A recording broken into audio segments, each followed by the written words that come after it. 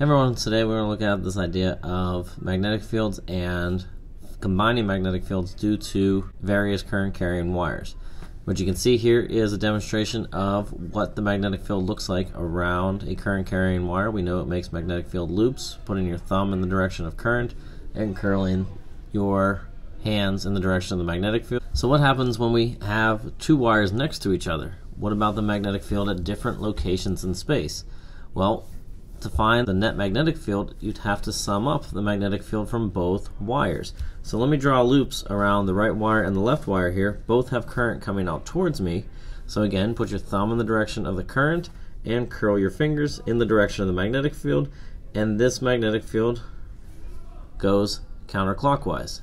Go to the left current and the same thing happens for the left wire. We have got two counterclockwise magnetic fields. So what they would ask is, well, what's the magnetic field strength at different locations, like at the origin, or on the right side of the right wire, or the left side of the left wire, or that point P like they have up above. If we start with point P that they've already drawn here for us, the right wire, again, has a magnetic field loop like this in the counterclockwise direction, but the magnetic field at that moment we take as the tangent line to that circle. So that's why you have that B from the right wire down and to the left. For the left wire, the magnetic field loop is still counterclockwise, but again, you take the tangent line at that location at point P to find the magnetic field from the left wire. From that, and using some of your geometry, you should be able to sum up the total net magnetic field. You can see that both magnetic fields have a left component, and one has an up and one has a down component. Let's pick another location. Let's pick the origin right here. Well, if I go from the right wire, I can see that my magnetic field at that moment is pointing straight down. That's B from the right. And if I spin my hand from the left wire, at that moment, my magnetic field is pointing up. According to magnetic field strength for wires, it's mu0I over 2 pi r. Both wires are the same distance from that highlighted dot. They're the same current, so they would have the same magnetic field strength. So if they have the same strength but in the opposite direction, we would see no net magnetic field right there in the middle. So if we were over here at this location, you could do the same thing again. The magnetic field from the right wire this time is pointing up, and if you do the left wire, you curl around, you also see magnetic field up. Now it's a lot weaker because it's further away, but you're going to sum and add those two magnetic fields pointing up. If you go all the way on the far side of the left, you're going to see both magnetic fields pointing down at that location. Finding the net magnetic field from wires is not too hard. It's just like finding net electric fields we did for charges, but this time you got to think of the magnetic field loops that are made around the wires. Current carrying wires create magnetic fields. Those magnetic fields should interact with each other. They should attract or repel each other, which means that these current carrying wires will experience forces when they're next to another current carrying wire. So if we go again with the example we have here, I've got two currents in the same direction. The question is, how much force does each wire feel? So let's say that both currents are going into the page. So if they're both going into the page, the question is, what is the force each wire feels due to the magnetic field? So I'll make the magnetic field for the right wire in blue, and if I put my thumb into the page and turn, I'm going to see that the magnetic field from the right wire points up on the left wire. And I'll do the other wire in red. So if I again put my finger in the direction of the left wire and curl it, I'm going to see a magnetic field down due to the left wire. But now the question is, what about the forces? Well, from the current balance, we were able to see that I, L cross B is how we find the force for our magnetic field strength. We know the direction of the magnetic fields. I know the direction of the current. Now we just need to find the force. Remember, IL is where you put your fingers. You're going to curl into the magnetic field, into the B, and wherever your thumb points is where the force points. So let's start with the right wire. The right wire has current into the page. You're curling your fingers down, and you get a force that points to the left. So the right wire feels a force towards the left wire. Let's do the reverse. The left wire, put your fingers in the direction of current, curl up into the magnetic field, and you see a force towards the right wire. So really, those forces are in towards each other. So what you could say here is that currents moving in the same direction actually attract each other. And how much would they attract each other? Newton's third law is going to tell us that if one wire pulls on the other wire must pull back with an equal and opposite force.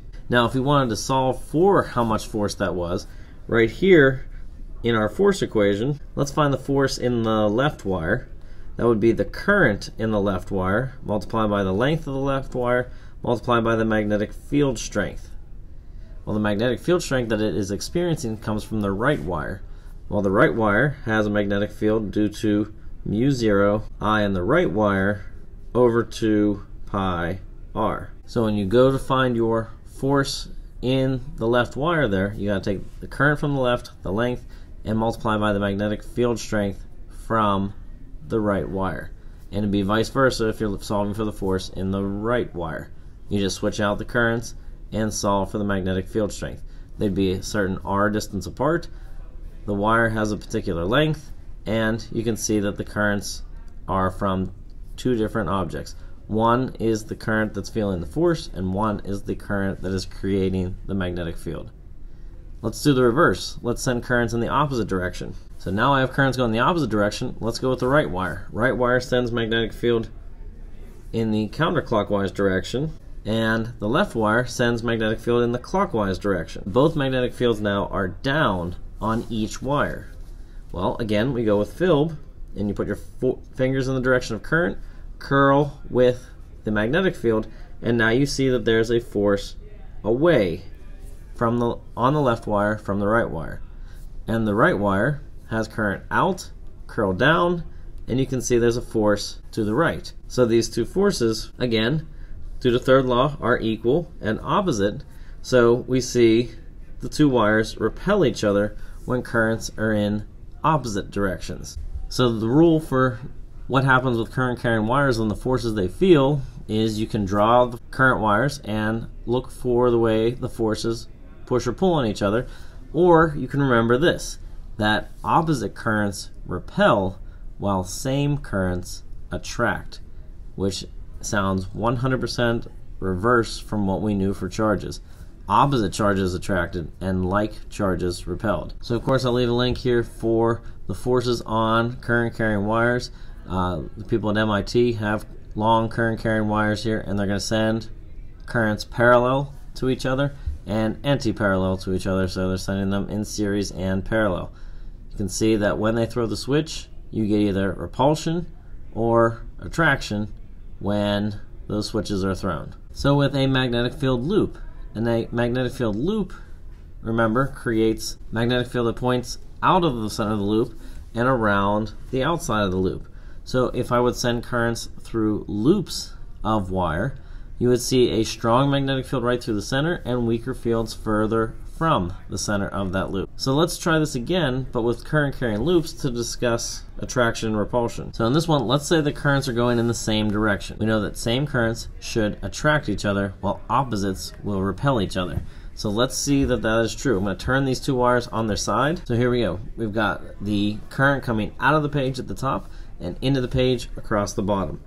So if I curl my hands in the directions I know, I get magnetic fields to point in these directions around each of my loops. Now, if we remember that we look at those loops and we kind of look at them as tiny little bar magnets, we can see that there is a bar magnet right here that has a north end, since the lines are leaving it, and a south end, since the lines are coming back in.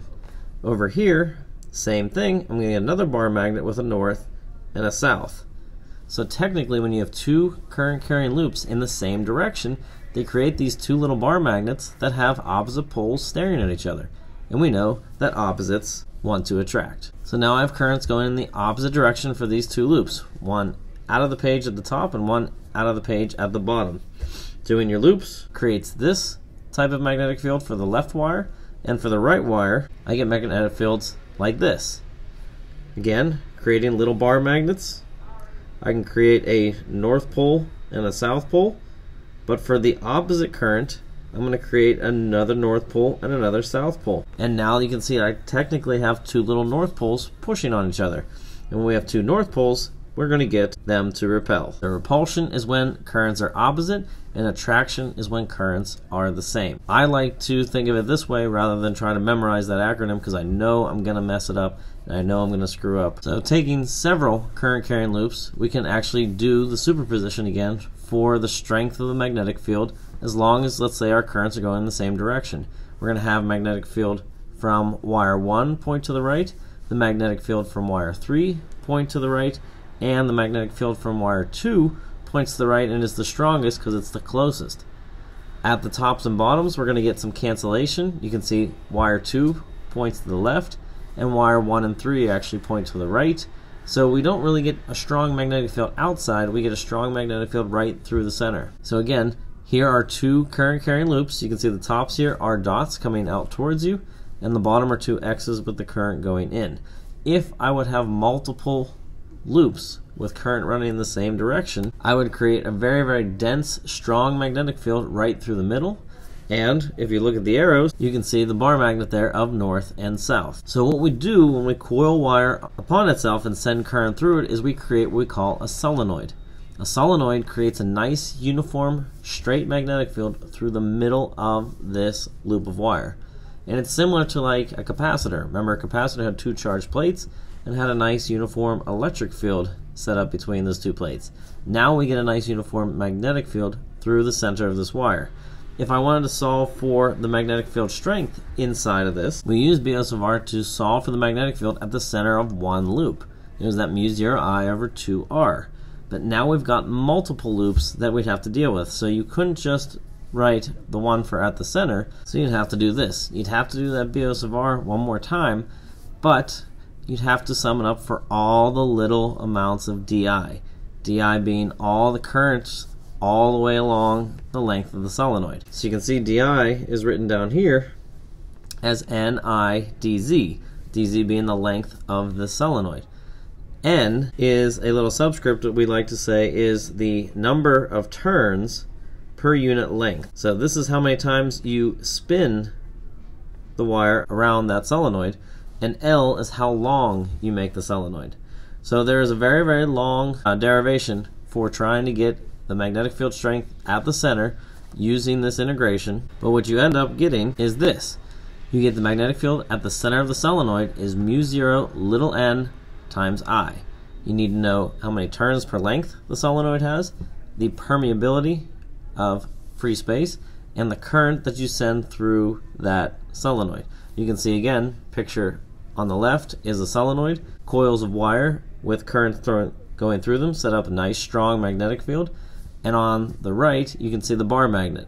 Both looked very, very similar with their magnetic field strengths. And when we actually graph the magnetic field from a solenoid, we see that it actually drops off by about half when we reach the ends of the solenoid. It's strongest in the middle, and just like a bar magnet, the fields start to arc out and get weaker as we get further away from the center. We said there's got to be a better way to do this, and the better way would be using Gauss.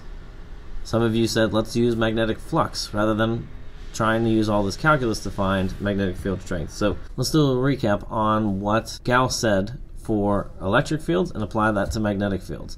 What Gauss said is that you surround charges with what he called a Gaussian surface, and you looked for the electric flux based on this. You would say the integral of E dot dA to solve just for the flux, not for the charge enclosed or anything, just for how many field lines are passing out and coming back in. So if you look down here at the picture, you can see that all the field lines here are leaving the surface for that positive charge. But on the left side, we have all the field lines coming back in.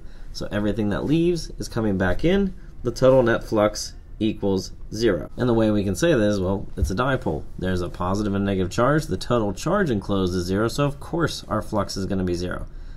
So Gauss said, well, let me do that with a magnet. He said, well, I'm going to surround the magnet or a current carrying loop with a Gaussian surface, but again, you can see that all the field lines coming in on the back equal all the field lines that leave at the end. So Gauss's law for magnetism simply states this, that the magnetic flux around any magnet is B dot dA instead of E dot dA, and it equals 0. always. So right here kind of puts a big hindrance to finding the magnetic monopole. We see that anytime we have a magnet and we try to use Gauss's law, we're always going to get field lines to leave, and we're going to get those field lines to come back in. The net magnetic flux will always be 0, which means that Gauss isn't going to help us solve for magnetic field strengths. We're going to have to turn to someone else, and we'll do that next time.